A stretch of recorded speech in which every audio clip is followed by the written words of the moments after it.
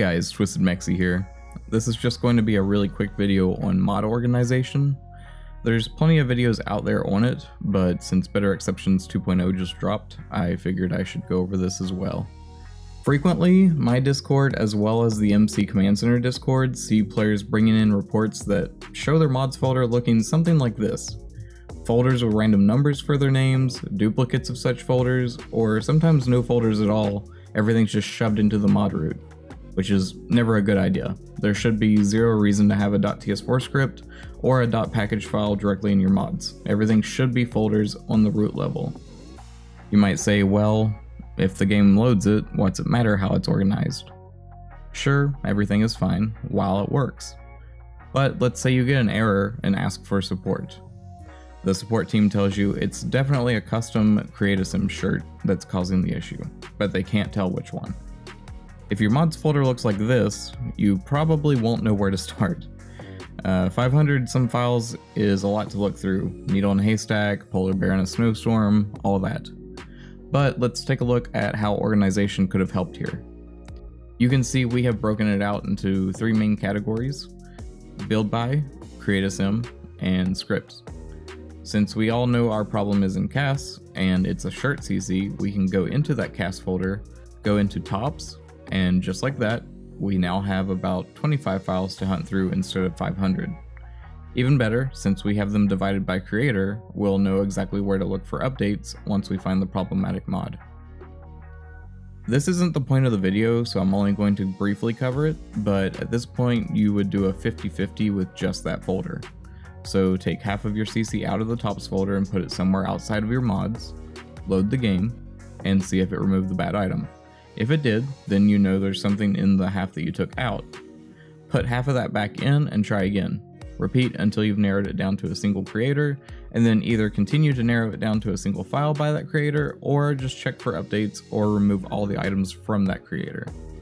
Needless to say, it's much quicker to do this with a specific, smaller folder than it is with your entire mods folder. Alright, so let's focus on the structure so you can start organizing. Our root folder covers CAS, build by, and common script mods. I put an exclamation in front so that these folders stay at the top. CAS and build by are, of course, Create-A-Sim and build by objects respectively. And inside you'll see both have their structure broken out by type of object and then by creator, as we just discussed. Then you have the tuning mods. These are any .package mod that overrides or adds to the actual gameplay.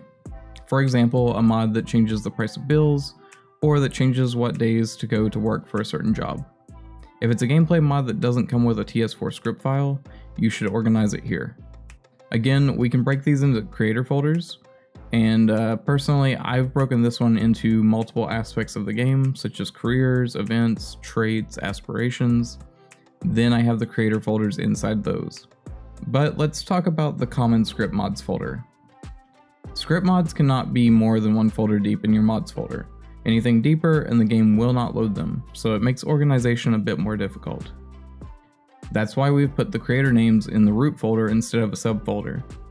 These are meant for things like Little Miss Sam's mods, where there might be a bunch of smaller script mods that don't need their own folder structure, but we still want to keep them grouped. This should let you narrow down any script issues when the time comes. Speaking of scripts, TS4 script files can technically be unzipped and have the options to do so, so be sure to never accidentally unzip a TS4 script. It should remain as a single .ts4 script file when installed properly. Then there's a final category, which I refer to as multi-part mods. Think of these as big mods that require their own install instructions and their own folder. MC Command Center or Better Build By are two examples. These mods should be directly installed to the mods directory using the exact instructions provided by their mod creator. Unfortunately, you can't slide these into other subfolders because of that one folder rule we talked about with script mods. There's a common mistake made when unzipping mods that can quickly turn a working mod into a broken one. Most mod downloads come in a .zip file, which is fine. However, many zip programs come with two options: extract here and extract to zip name. If you choose the extract to zip name option and the zip already contained a folder for the mod, you've now installed the mod 2 folders deep. If it's a script mod, then you know where we're going with this. The script mod is buried too deep and won't be read by the game. In general, I recommend you double click the zip file and use the drag and drop function to install the mods instead. Again, remember to follow the creator's exact instructions if provided. This also brings us to the next mistake, specifically for Mac users. Mac automatically unzips .zip files when you download them, so in that case, the files you end up downloading are the actual mod files or the mod folder that was inside the zip. As such, be sure to adjust and not accidentally unzip the actual TS4 script when following the install instructions. Additionally, you can see that I have the actual downloads in my mods folder. No one should do this, as sometimes it's possible for the game to read the mod from both where you installed it and from the original download.